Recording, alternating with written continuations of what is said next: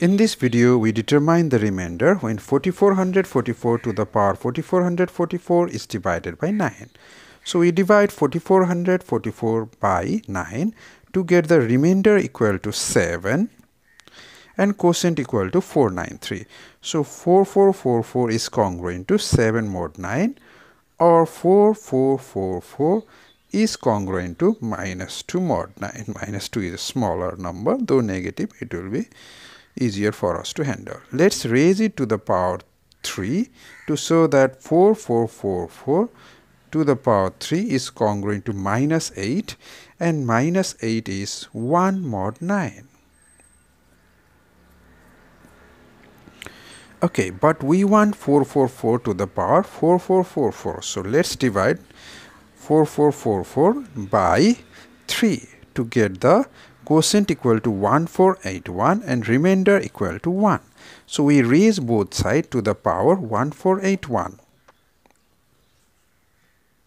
We raise left hand side to the power 1481 and also the right hand side. That gives us 4444 to the power. If we multiply it out, we'll get 4443 because the remainder is 1. So we just need one more power. Is congruent to 1 mod 9. Next, we simply observe that if we multiply left hand side and right hand side by 4444, then we get the desired result on the left hand side. So multiply left hand side by 4444.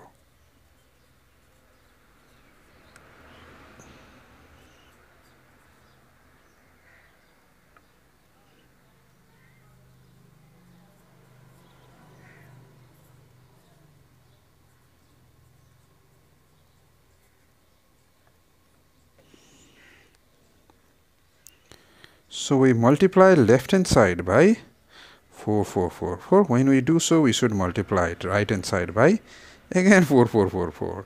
So we get the congruence 4444 to the power 4444 is congruent to 4444, but as we have seen earlier that 4444 is congruent to 7 mod 9, so this is congruent to 7 mod 9.